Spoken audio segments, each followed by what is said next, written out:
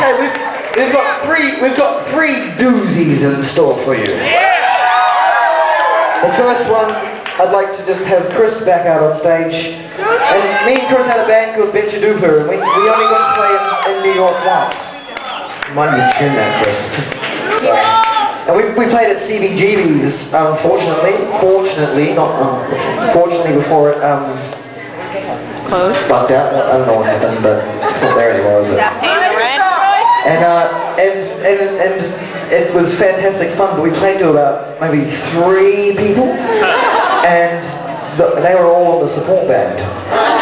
And the other people who were in the room were like these record company kind of people. It was like a showcasey kind of thing, record company. They'd flown us over, they put us up in some Philippe Stark designed hotel and wacky shit.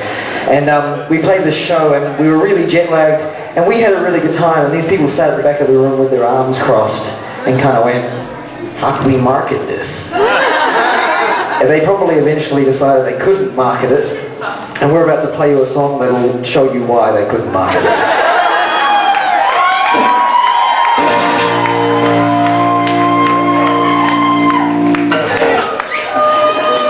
This is a song I wrote with Chris called Who's Coming Through the Window, and it's good fun.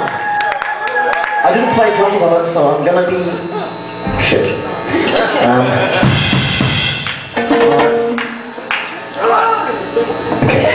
Okay.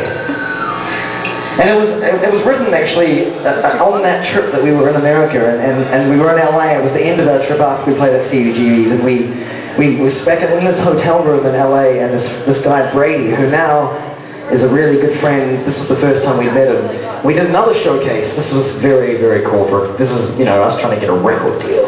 And we did this other showcase for like Interscope in Capitol in LA.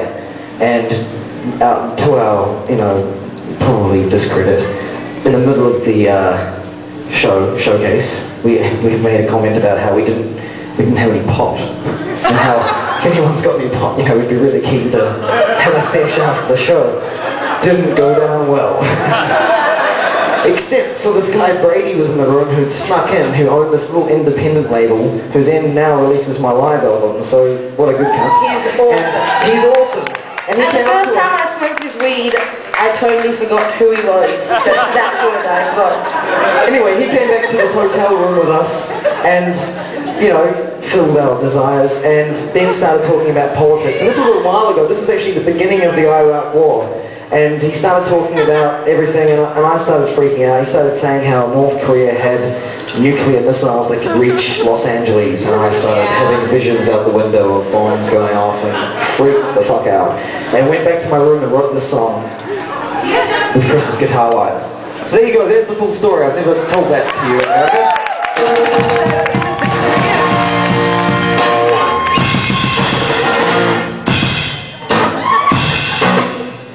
Okay. It's called Who's Coming Through the Window, and it goes like this.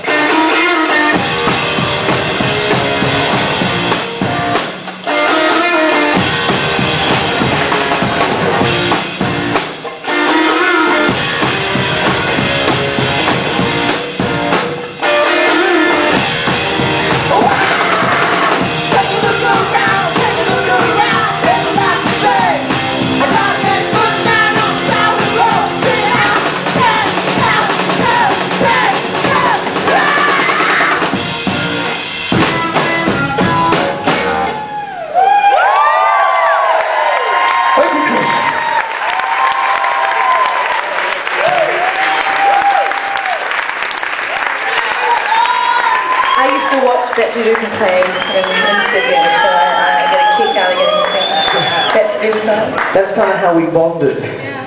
You come to Betchadupa shows and then get us stoned afterwards. And cook us food. Yes, it's true. We've done that before.